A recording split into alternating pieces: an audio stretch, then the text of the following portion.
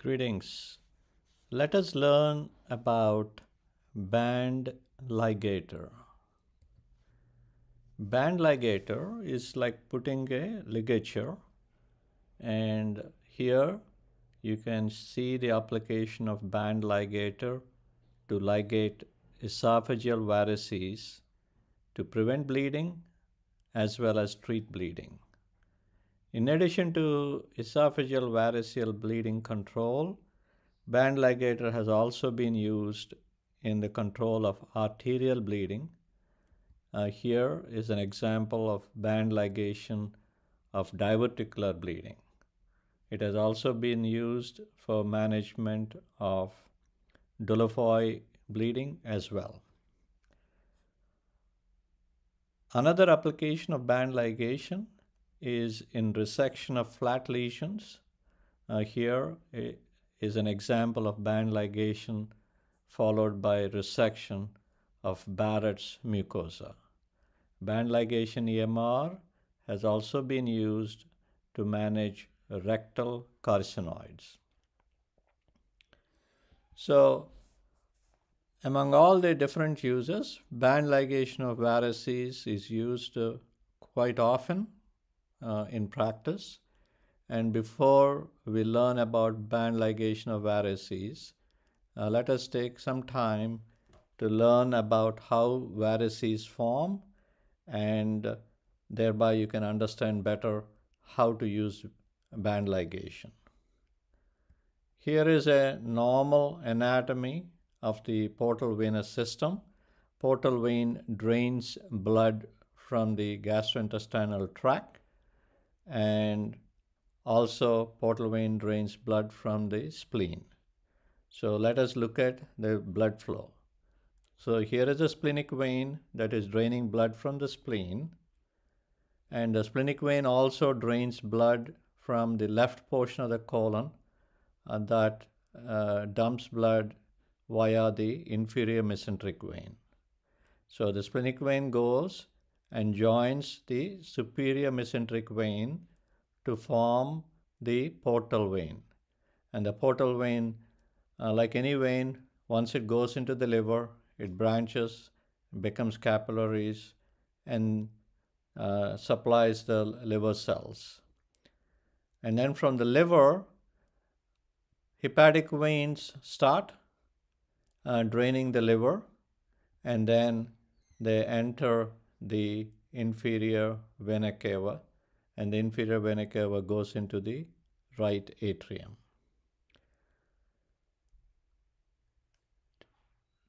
Two systems of veins are very important in esophageal varices, and these are right and left gastric veins, which drain into the portal vein. So we have learned about portal venous system, and let us take a little bit of a deep dive into the liver lobule to understand the flow of blood from the portal vein to the hepatic vein. So here is a liver lobule. It's a normal liver lobule. You have portal triads consisting of portal vein, hepatic artery, and hepatic ducts. The blood flow from the portal vein reaches the central vein via a bunch of sinusoids. The flow of blood from the portal vein goes to the central vein. From the central vein, it goes into the hepatic vein branches, and finally the hepatic veins and the inferior vena cava. In cirrhosis of the liver lobular architecture is destroyed, and there is resistance to the flow of blood from the portal vein to the central vein, and there is also development of communications between the veins and the arteries, portal venous system and hepatic arterial system, and these disturbances increase the pressure in the portal venous system, and increase in pressure in the portal vein lead to the development of varices. So let us look at the anatomy of the esophageal varices in a little more detail. So here is the lower esophagus, and let us look at it in magnification. And as you can see here, the venous anatomy, understanding the venous anatomy of the GE junction and lower esophageal segment of the esophagus is critical. So you have, with portal hypertension, the adventitial veins become bigger, the perforator veins become bigger, and the deep venous plexus inside the esophageal wall, especially in the submucosa, become bigger, and they develop as varices. The perforators are maximum closer to the GE junction. Hence, you see large varices developing at the GE junction. And as you go up the esophagus, from the distal esophagus to mid to proximal esophagus, the size of the veins become smaller. Learning this anatomy of especially the importance of the perforator veins, the distribution of the perforator veins and the density of the perforator veins closer to the GE junction is very important for endoscopists. Larger perforator veins, denser amount of perforator veins in the lower esophagus allows the esophageal varices in the lower esophagus to become very big, and once the veins become very big, they are at high risk for bleeding. So here are large esophageal varices, and as the veins become larger, sometimes they become, the wall becomes thinner, and you could see the blood in the vein as red wale spots or red wale signs, and these are signs of increased risk for bleeding. These large esophageal varices with red wale signs can rupture and cause vomiting of blood, otherwise known as hematemesis, or the blood can go down the GI tract and the patient can present with either melena, that is dark black stool, or if there's a lot of bleeding at one time to the point of shock, they can even pass bright red blood per rectum, otherwise known as hematochezia. And these setbacks could be prevented by using band ligation of the esophageal varices. They prevent bleeding. They're also useful in treating active bleeding and prevent rebleeding. So now let us learn about how do you set up a band ligator. A band ligator set, there are several different types of band ligators. For this example, I'm going to use one that we have been using routinely in our lab. And here is a band ligator. This is the control handle. And then you have a loading catheter. And then you have a tripwire with band ligation, band ligators, rubber band ligators attached to the cap, and an irrigation adapter. So let us learn about band ligator first. This is the control handle, and as you can see here, there are two marks, a two-way mark and a firing mark. If the band ligator is in a two-way position, it allows us to set up the band ligator because the band ligator can, the wheel can move in both clockwise and anti-clockwise direction, makes it favorable for setting up the band ligator, and also allows us to introduce the endoscope because it doesn't make the tip stiff. So that is having the band ligator in a two-way position. If you press the band ligator against the control handle, the head against the control handle, it goes into firing position. When it is in firing position, it only moves in the clockwise direction, allows the bands to be deployed.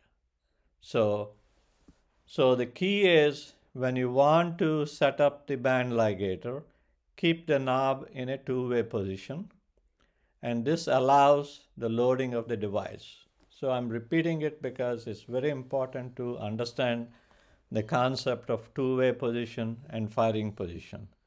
You take the handle and insert into the biopsy port, and once you insert into the biopsy port, next you take in the irrigation adapter and puncture the seal with the irrigation adapter, and that allows you to insert the loading catheter into the channel easily. So you push the loading catheter down the biopsy channel, and you push it until the loading catheter comes out of the endoscope.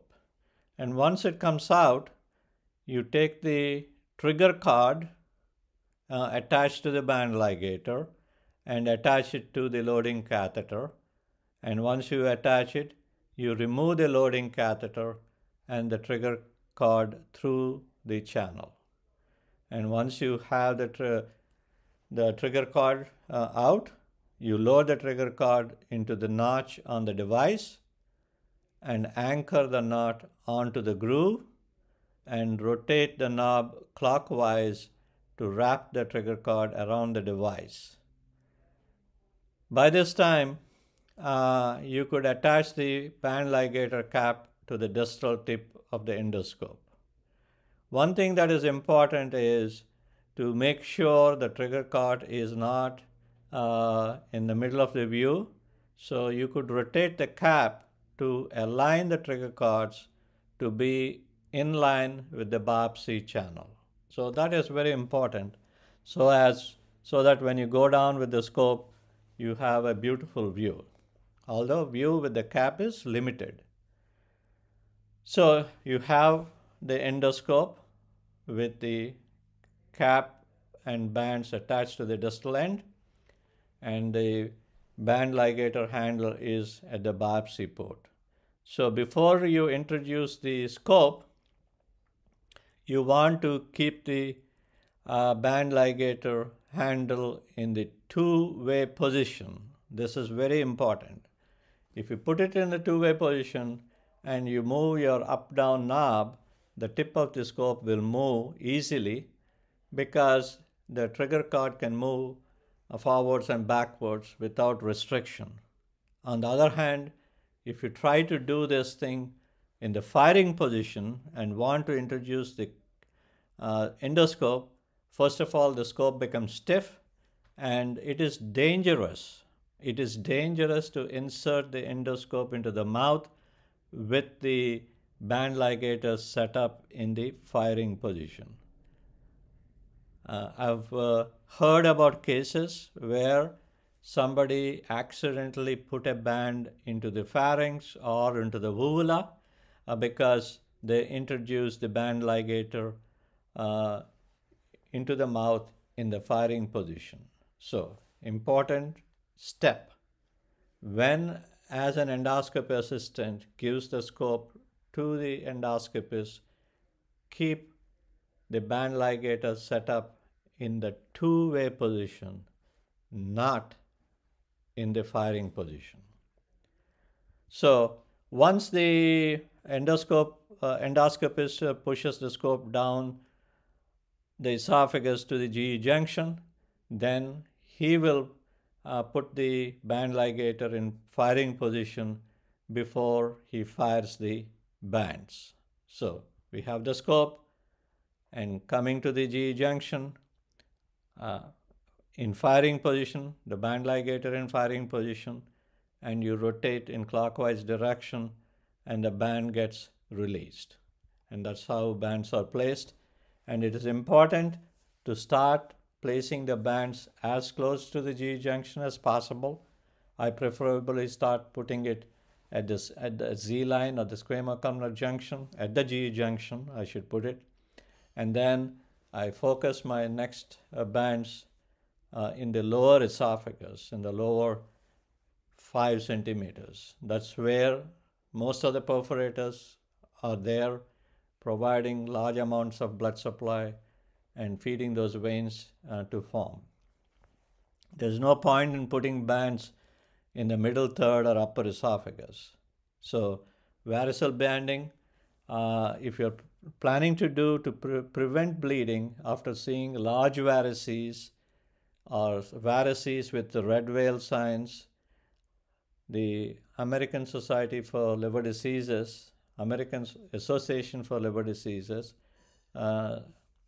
recommends banding at 2 to 8 week interval until varices are completely obliterated. If a patient presents with bleeding and you control the bleeding with banding, then at 1 to 4 week interval until the varices are completely obliterated. So what are the side effects of banding? It's important to share with the patient that they may have some chest discomfort for a few days and they may have some difficulty swallowing for a few days. Rarely bands can fall off prematurely and can cause bleeding. That is very rare. Patients who undergo band ligation are typically advised to be on a liquids for the first day or so and recommended to take proton pump inhibitors also to allow the band ligation ulcers to heal faster. So we covered band ligation of varices, and let us look at other applications of band ligation. That is band ligation, EMR, in patients with Barrett's esophagus. In this case, you use a multi-band ligator, although you see in the image a single band. And people may decide to put the band straight, or some people may do a little bit of injection and then put a band followed by snare, a resection, and extend the amount of resection that need to be done by applying more bands and repeating the steps. Band ligation can also be used for treating bleeding from different arterial sources, either Mallory-Weiss tear bleed or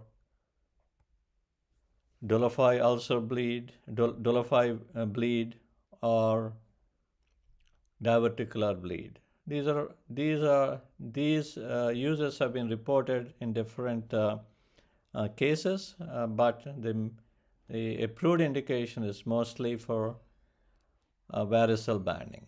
So here is a band ligation of a diverticular bleeding. So you go in, you suck the diverticulum and place the band, and the diverticulum gets inverted and the band catches on the bleeding vessel. I hope this is useful. Thank you.